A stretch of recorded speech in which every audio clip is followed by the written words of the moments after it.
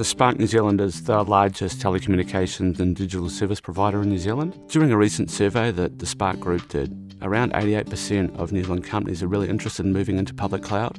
However, around 30% of those companies are really tentative about cloud use because of the skills gap and expertise shortage in New Zealand. We worked with AWS Skills Guild to stand up a program at Spark called Spark Cloud Academy. It's allowed us to bring together a number of different learning opportunities for people. So we've worked with AWS instructor-led training to do tech essentials, architecture, development and systems operations training, and followed that up with certifications for a number of our staff. We've really seen a huge benefit in this, just in the language being used at Spark and the common knowledge and understanding that we've had across the team. We were able to sit down with AWS Skills Guild and tailor the training. AWS came in with a whole lot of best practice information about how to approach training, having done this with a number of organisations globally. While we're able to take AWS's training, we're also able to personalise it for our company and tailor it to our company's culture. Everybody learns in different ways and at their own pace. And we're really keen to make sure that we're providing a lot of different ways for people to be able to get the knowledge and information that AWS Skills Guild provides.